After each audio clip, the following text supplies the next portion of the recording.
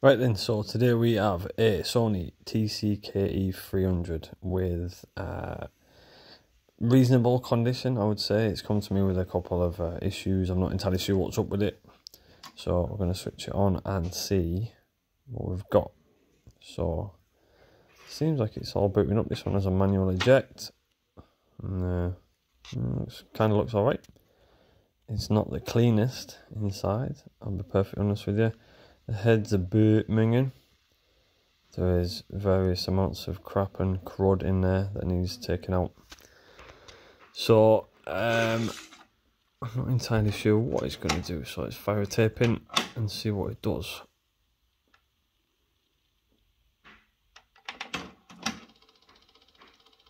Alright, so it's kind of playing. I think the seller said it was chewing up tapes, which can be a bit of everything. Tape seems fine.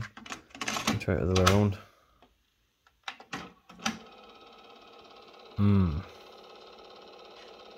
Well, that's not good for a start. Try a rewind. Fast forward. Okay, so we clearly have issues, should we say. Tape's a bit loose. Let's just pop the cover off and see if we can see what the tape's doing while it's in. Press play. So it looks like a take-up reel on the right isn't spinning. Well, that'll be why it's chewing tapes up then. So the left reel will be going around, right reel won't, and that's what it causes. Tape inside your tape, and it just means all your tape's loose and eventually it'll pull it out. So let's get inside it. Standard 4 screws on the outside. Get these on, all 4 of these off, and then one right in the middle on the back. These are all the same screws.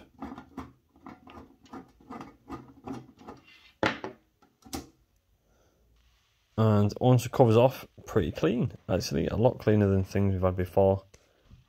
It's a pretty standard late 90s Sony transport. This one slides, plugs into the board, which is unusual, so you've got to be quite careful with that. But on initial inspection, you can see there the belt's off on the take-up reel. It looks a bit shiny and gammy, if I'm honest. It's also not just off, it's very loose. I say this is right on the edge of being goo. Heads and the azimuth screw there is minging, absolutely minging. They need a really good clean. The head is, I'm not saying it's corroded, but it's just pretty disgusting. I'll clean that up. Recording head looks alright, I suppose, not too bad. And the pinch roller is very shiny with a lot of rubbish on the capstan there as well. So we'll have to change that, I think. Capstan's looking particularly minging. So to remove the transport then, we're going to take out these top 2 screws. I like to have a look at them first to see if they're damaged, and it gives us a bit of an indication as to whether anybody's been in it, but these look pretty good. Once those top 2 are out then, yeah, you got one there, and there's also some little black ones right down to the sides down here. You can actually do this without taking the transport out, but it's a lot easier if you take it out.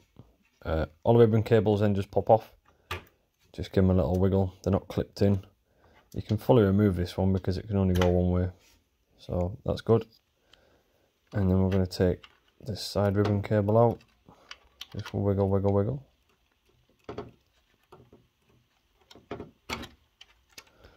And then you can move on to the larger one. Again, just a little wiggle.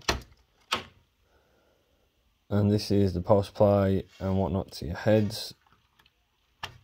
That's out. Once they're out of the way, you've got your power cable. You just want to kind of pull that one. Pretty straightforward. All that's left now is one little earth cable, which we'll get off last. So you need to take the faceplate off. So look underneath, and you've got 4 screws on the faceplate, and then you've also got 2 screws holding the transport in, but we're going to leave them for now. We'll do them last. Once they're unscrewed, then these little clips on the side allow you to slide it off. if you put downwards pressure on the deck, the feet come off too, so it's quite difficult to separate the two. We'll just pop them off. And now we're in here, we can have a bit of a closer look as to any gunk or muck or anything we've got in there. That belt is definitely toast. I predict that's probably the cause of our problems, if I'm honest with you. The drive belt doesn't look too bad on the capstan, but we're going to change it out anyway, because why wouldn't you if you're already in there? So I'll take your earth cable off. This just gives you a nice chassis earth. And we'll get that out of there. Maybe I can kind of fit this screw back in there just for safekeeping. No. Right, so once all that's off, then you can completely remove the faceplate.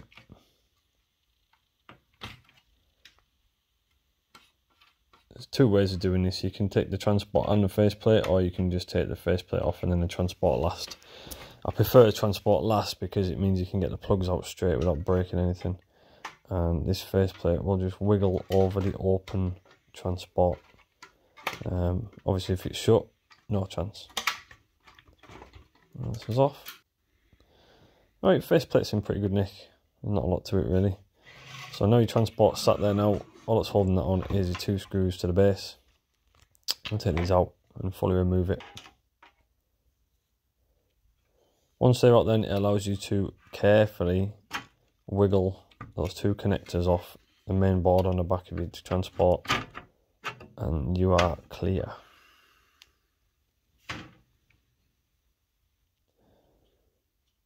Alright, so the drive belt itself looks okay. There's a bit of crud and muck on it. But other than that, it's a fairly straightforward late 90s transport, I would say. Two motors, one capstan. A bit of gunk in there. So this is kind of like a sandwich design, like an envelope design. Take these two screws out, and then the other half is just clipped in place. So I'll get these two out of the way, and it'll just basically lift. Once you've separated the two electronically, the blue plug on the other side comes out, and you can just lift them away. Really easy to pull out.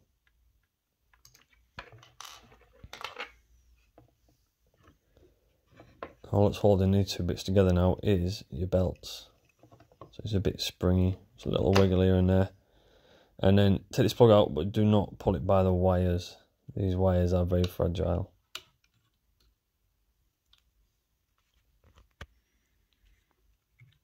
And then with a bit of luck and a bit of a twist, if this will just come off here, watching those gears on the back half. Let's get this belt is manky. That is right on the edge of being goo. And there we go. So that's that in half. So let's pull the capstan out. There's a plastic washer on the other side, so you're kind of pulling against a little bit of resistance. And there is our drive belt. As you can see, someone's been a bit crazy with the grease, so we'll clean that up. The rest of it looks pretty good. So on the back half then, this is the drive motor for your take-up reel. Again, we need to clean this off and get some IPA on there and get all this black and gunk off there and make it as clean as possible.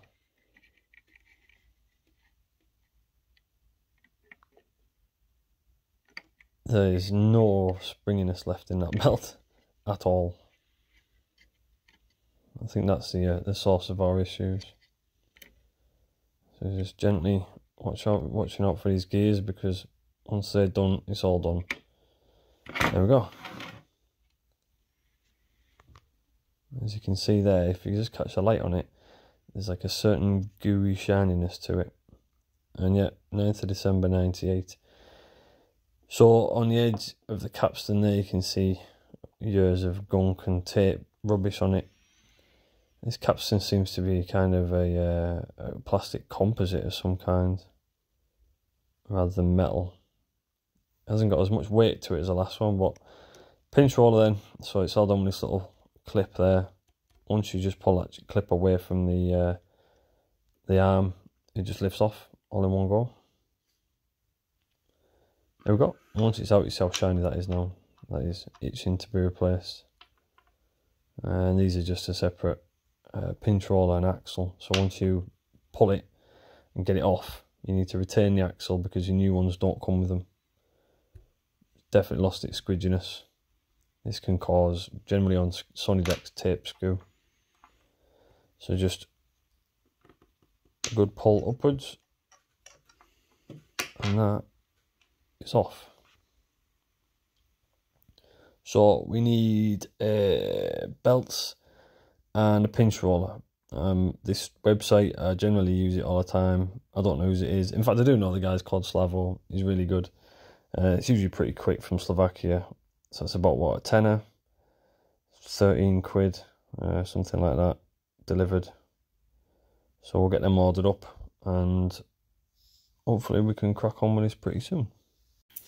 Alright, so it's been a couple of days now and we've got our nice new belts and a beautiful nice pinch roller there, which I'm quite happy with. Significantly less shiny than the one that's coming off. It's time to get all this gunk off first, so I've got a little bit of IPA there in a jar and some bog standard cotton buds. And we're going to try and get the remnants of the belt, or the belts, and some of this excess grease that someone's been a bit overzealous with, off before we go and attach our nice clean belts. As you can see, particularly minging. So I'll fire this on a stand for a bit. A couple of people mentioned in the comments that, you know, get yourself a tripod. You're kind of annoying everybody with your hand jerkiness, so hopefully this is exactly what you're after. So basically this is just a case of just dipping this this cotton bud here in IPA, and generally everything will come off fine. Sometimes it's kind of caked on and it goes a little bit like almost like vulcanized, like it goes rock hard, but this one's not bad. It's an awful job. If you get a tape deck like this and it's covered in the stuff, like it goes on your hands, it just goes everywhere, and it basically is the rubber belt wanting it to turn back to oil. So the 70s stuff is generally the worst for this, I've found. But as this was right on the hairy edge of being knackered, it's not too bad actually.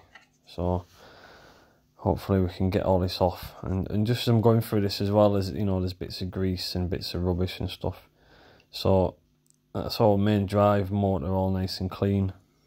There's just a couple of bits here and there, but as you can see, it makes a massive difference, especially when you're coming to put your belt on. It means you're going to get less wow and flutter and stuff, no slipping, or you know, sometimes it takes a split second to start up to the right speed, and it can affect your speed for playback and things like that. So if we get on this side, don't really know where to start actually, because there is kind of crap everywhere. But I'll start off down here. This one is a little bit more ingrained on this side, which is this is actually the take-up rail one. So it's quite fragile, this as well. So I don't really want to keep much weight on it. I can't really put much pressure on it without potentially damaging it. And because it's a V shape, cotton bud kind of doesn't really get in there very well. So a lot of it's a case of just putting a bit of IPA on it like I did a minute ago. I'll split that off actually, and then maybe you can get into that that groove a little bit better.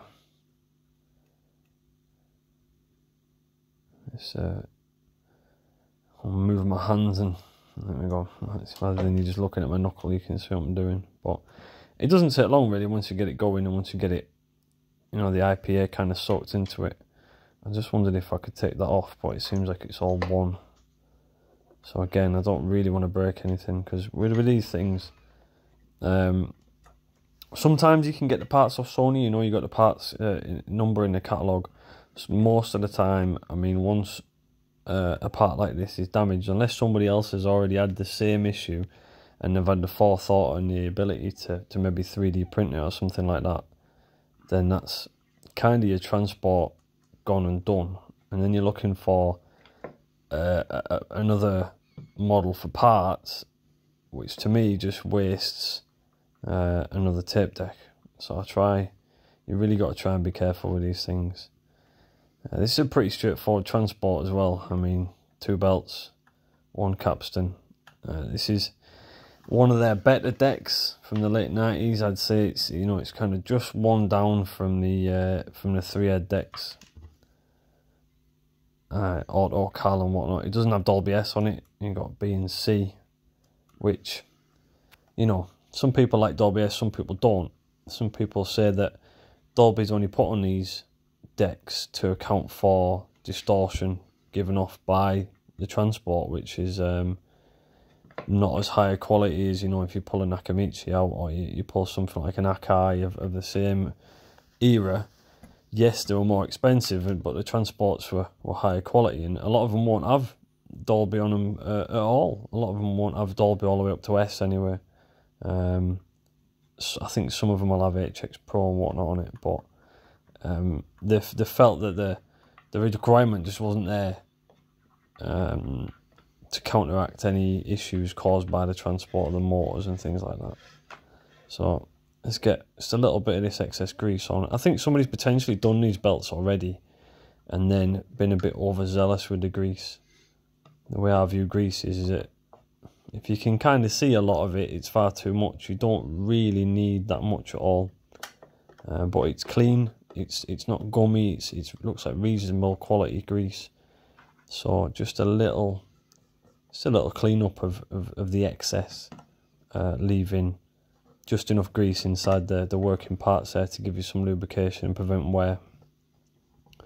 So I think that will about do for that, if I'm perfectly honest with you. Yeah, that's about do. So let's have a look at the capstan. As I say, this capstan's not metal. It's kind of a composite plastic almost like Bakelite. But obviously the drive belt's going to go straight over this, so we'll give this a once over. This is nowhere near as dirty as the plastic, so it's interesting. Perhaps a different kind of plastics that these 3 wheels are made of just react differently. You know, this is coming straight off. The first one for the drive belt came straight off, whereas the take-up reel belt seems to have left a lot more crud. And again, like, you know, the belts could be made up from 2 different kind of rubbers. The flat ones are generally a little bit more matte as new, but there's still a fair amount of rubbish coming off that. Alright, loads better. Let's try and get some of this off here. This is all gone. This is quite shiny as well. So I'll rough this up a bit and then give this a bit of a clean, I think. I like to use a little bit of wet and dry on it, just to rough it up there. Not too much to scratch your tape or damage your tape, you know, but definitely increases the grip on the tape against your pinch roller. And obviously we've got a new one, so we'll give this a bit of a sand. I've got this nice flat sanding block there. It looks rougher on camera than it is actually. It's I think this is 600. And just a really light sanding over the top on a flat surface. And once we've got that sheen off, this will really help drive your tapes and make things a lot more smooth. But what I do like to do once I've done this is IPA again on that capstan, and any dust that comes off your sandpaper isn't transferred to any of your tapes. So I'll just give that a bit of a wipe down as well. And that's as clean as it possibly can be. And then we can stick this back in the transport now. Happy with that? Okay. So we'll fire this back in the transport. Make sure that you've got your plastic washers either side. And the other one is on the other side. And just put that through there. There's no need to grease it because there's grease inside already. And that plastic washer is just there.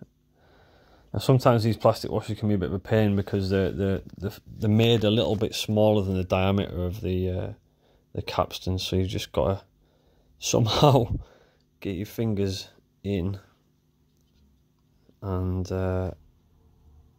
pop it over the top, and the friction will keep that capstan in place and obviously stop your belt from coming off as well. So if you lose these, then as you can see, it's just a little plastic washer if my camera will focus.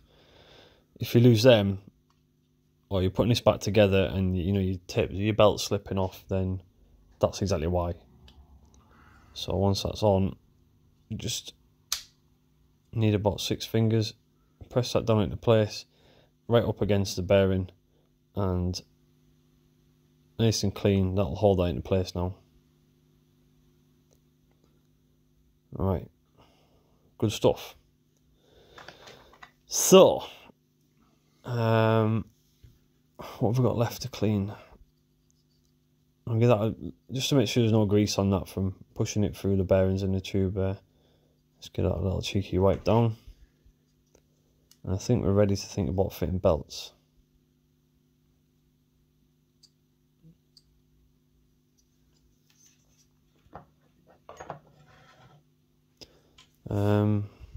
What have I forgot? Right, so here's our nice new pinch roller. The perfect size. These ones from this guy in Slovakia, Slavo, that seem to be exactly right. And the difference between the two there's, you can see on the camera. So you need to take this axle out of here. This just slides out because you don't get a new axle with pinch rollers. And then that just goes inside.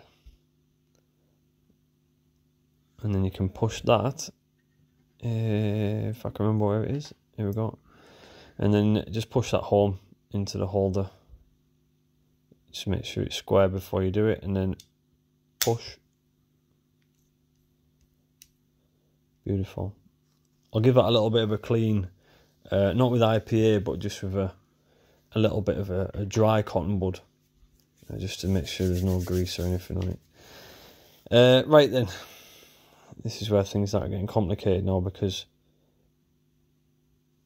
it's more trying to work out the best way of doing this. I've not worked on one of these transporters before, but generally you can put the belts in place, and there's like bits of plastic that stick up from the movement. My phone just gone off there. There's bits of plastic that'll come up off the movement. It's not that one, and you can kind of sit it on the bits of plastic. And then once you've got the two halves together, you can just pop the belts over. But it's working out which bits of plastic. I'll try that one on that one for now. It's working out which bits of plastic to sit them on. So we'll try that one. And then we'll offer up the two parts and see if that's going to work or not. And then the same with the take-up roller one as well. So we're going to do that one on this side, because it's definitely got to go on here first, because there's absolutely no way you're going to thread it through there. I've got to get it underneath these kind of captive arms, if we can. I'm not really sure where's best to sit that one without offering it up and just seeing what the alignment's like between the two. See if somewhere I can sit it, which will allow me to just pop it in place. As you can see, this I've just realised I haven't cleaned that. That was a bit of a stupid mistake, so let's give that a bit of a clean now. I knew I forgot something. So this is the motor side of the take-up reel belt, the smaller one of the two. And as before, there's plenty of excess grease and whatnot kicking about on it, so I'll try and get as much of this off as we can, because it's going to prevent belt slip. And to be honest with you, it's just good servicing. It's just a good routine to get all that stuff off.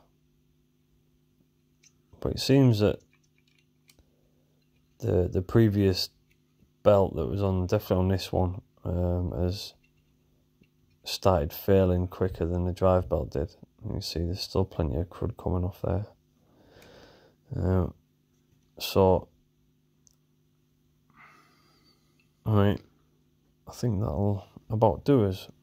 That's about as clean as Paul's going to get it. There's some couple little bits here which aren't going to affect, but it's just where the belts come off. And get all them off. But that is clean as a whistle now. Right, so now what we need to do is put this belt on underneath all these cogs and arms and stuff. And logical thinking to me dictates that you got to do this one first before you marry the two halves up, because there's no way you're going to thread that over while the two halves are together. So if I can just make it just sit where I need it to go, whilst being as gentle as possible and not to break it, I'll stick it on this. Stick it on that leg for now and see if we get anywhere with that. Just see if that's almost lined up when we offer the two halves together. So the take-up belt seems to be okay. Yeah, but the casing's it's kind of catching on the drive belt, so that isn't, I don't think, the position where I want it. On this, you know, this kind of temporary position before I pop it in place. It's seating, but not. Yeah, I don't think that's going to successfully line up. You got to put the, it's going to catch the belt there, and I don't think if I just grab a screwdriver, I don't use a screwdriver. I'll use this because it's softer. I don't think I'm going to be able to pop that over. No. I'm not convinced that's it. Yeah, it's going to, as you can see there, oh, there is actually some better legs there. That's not lined up. So I think it's them three black legs. There we go. So them three black legs there obviously surround where the pulley goes on the other half. So that's good for that bit. That's where we want that bit. And on this one, it needs to be around these legs on the outside, and it just means it keeps your belts in place. And then when you fire these two halves together, what you need to do is, because it's like a sandwich design, put these two clips home first at an angle, and then close it like a book. Just try and get that in focus so you can, there we go, so you can see it popping together. And then with very gentle wiggling, we should be able to pop that home. I think that's those two clips are in. Excellent. That's it now. So we'll just secure that. And these two, these are the long brass screws that we took out earlier.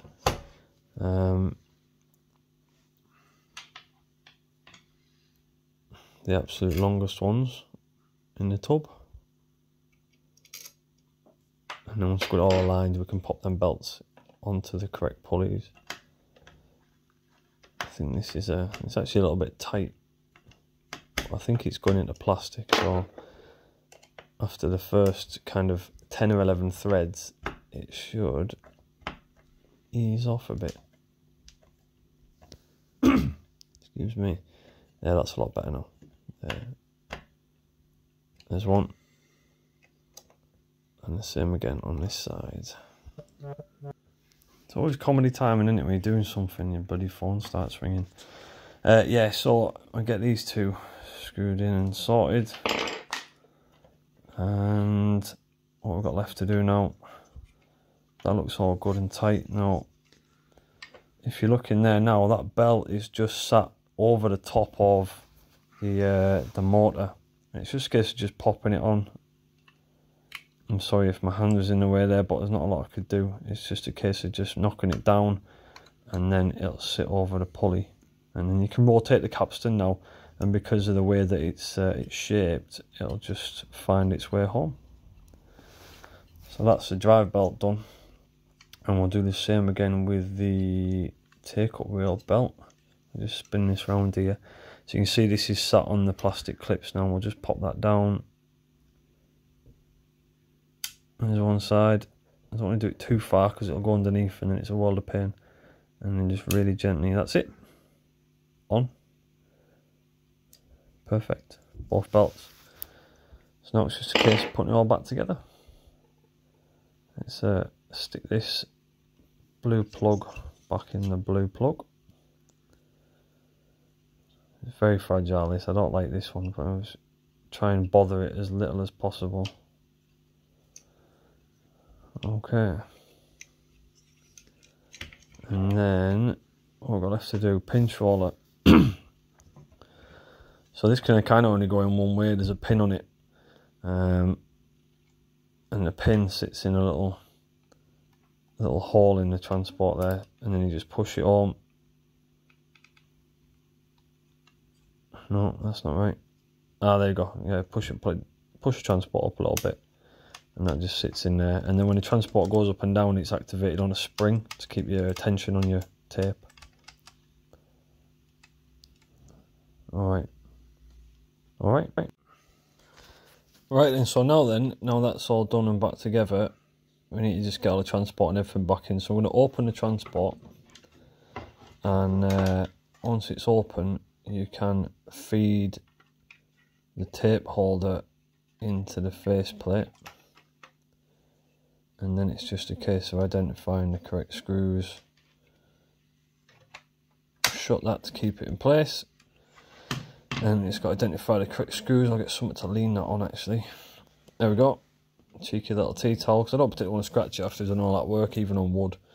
And it's just a case of refitting the 4 screws onto the faceplate. So it's the 2 gold ones for the top and the 2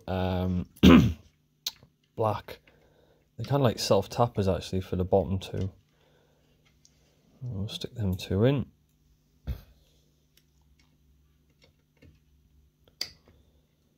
Just like that, as Paul Daniel says. Right, they're in nice and tight. And these are our 2 little tiny little black screws. If I can make sure I get the right holes actually, thinking about it. No, that's the wrong screw. It's definitely these ones. And actually looking at that, is that the right hole? No. Right, I'm just going to double check my videos and just make sure that I've got the right screws here. Because there's kind of 5 or 6 screws that are all roughly the same size. It's definitely not. No, that's just fell in there. We got that one out right. So it's the black screws, and we've located the right holes for these here. They're a little bit higher than it actually naturally looks on the face plate, on the front plate. These are self tappers, and obviously as they're into plastic, you don't want to over tighten them. And then we'll stick the bottom self tappers in, and hopefully we can just get this all together. Double check the azimuth, double check the speed, and I think we should be good. Just make sure it's doing what it should be doing compared to last time. And just have a little nip up of all these now, not too much because we're into plastic again, as I say. Once you round them, that's it. It's a world of pain. So, and then this goes over the top of the feet. I'm just got to get that cable out of the way first, give it a second. There we go, somehow to sit that on the top. You need about 6 hands for some of these jobs. And then that sits on the feet, and then the faceplate just clips in. Now at the same time, as soon as you're clipping in the sides, you're also pushing in the connectors of the board. I'll spin it around so you can see. You're pushing the connectors of the board into the transport, so everything's got to be lined up straight, otherwise you're going to end up breaking something. I just want to double check that's actually lined up, and then once it clicks into place, that should, there we go. Right, 2 connectors there. Just make sure them pins are all lined up before you go anywhere near it, and then that's us in place for now at least, so we can go about remaking the electrical connections and stuff before we fully screw it in. I'll start off with the earth cable. This is like a brass self tapper. It's the only one screw that looks like this, so it's pretty straightforward to remember which way around it is. So we'll fire that back in. And we can move on to our ribbon connectors. Let's see if I can get a better view of this. There we go. And these just push in. They don't have any clips or anything retaining them. They're actually quite tight, but just right to just push in with your thumbs. There's one. And then the one on this side as well. Alright, and then this power cable, if I can find the plug on the board for it, is there. Yeah. That one's in. And what we've got left now, we've got the one from the transport. So this is it's pretty straightforward, this one. It can only go one way. Even if you get it reversed, it won't matter. So that just pushes in the top. And the same again onto the main board. It's that white plug there. Alright, I think that is us. What's left? Power cable. I'll spin that round as well, so don't forget that. Pretty straightforward 2-prong cable there, you can just pop that straight back in. Once it's lined up, it should just click into place. Excellent.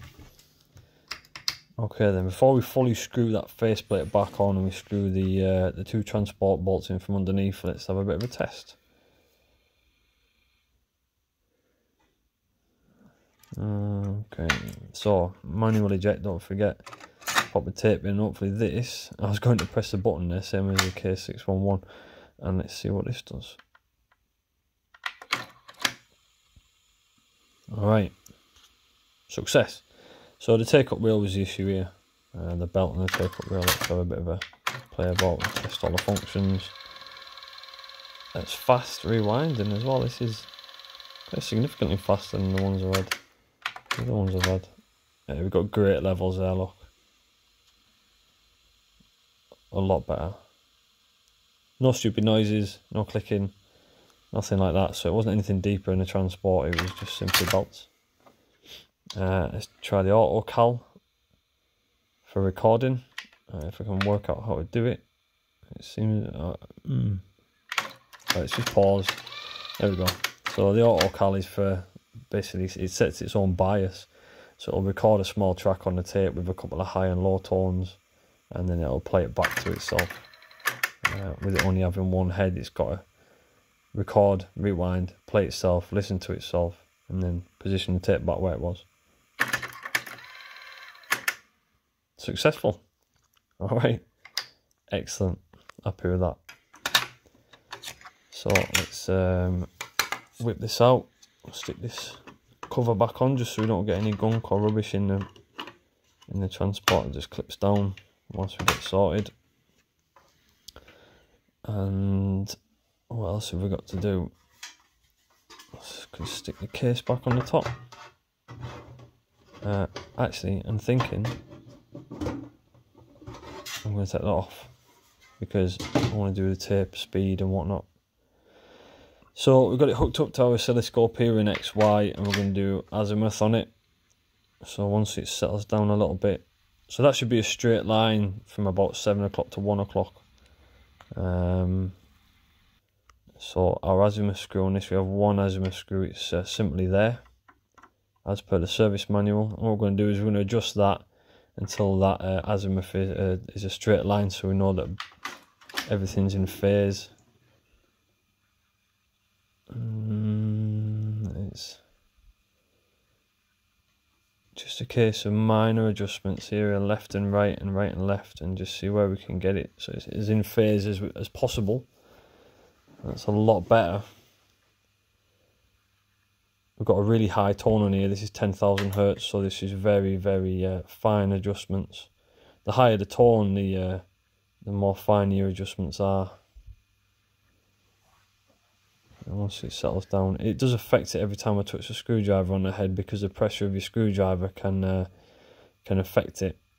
And it's still kind of flapping about a little bit there. I think that is about the best we're going to get it.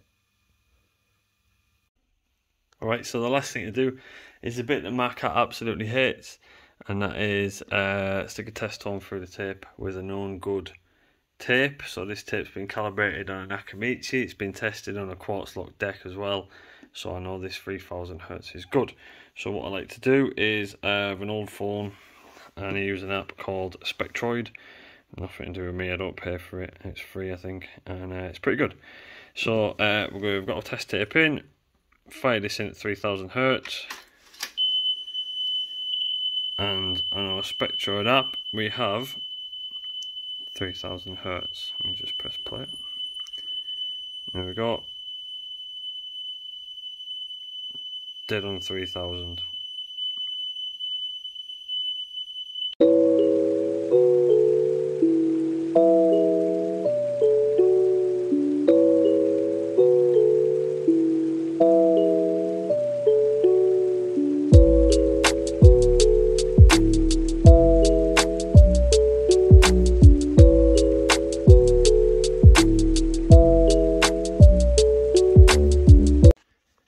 Alright then, so in summary, I think that we can safely say that's another one saved. I should have used a lint-free cloth just to do that.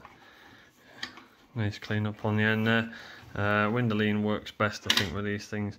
Sometimes if you've got a lot of scratching on the screen or on the sight glass there, you can restore that with a little bit of polywatch, which is a chemical used for restoring watch crystals. It's like a really fine abrasive compound. But in all honesty, this keeps wanting to defocus itself. Another one saved. Happy days. Pretty straightforward. It's been serviced and sorted. I've had a bit of interest in this already. And what have we got next? There's a bit of a sneak peek for the next one. I have yet another K611 3-head deck. I've not even turned it on. Received it the other day, and so like this is there's another one in a box behind me, and then there's also the one on the rack there. So we're gonna rip this one apart next, and we'll see what happens with this one. But thanks for watching. If you enjoy my videos, maybe consider subscribing. It really helps. It makes me feel like I'm not doing this for nobody. And thanks very much. Bye.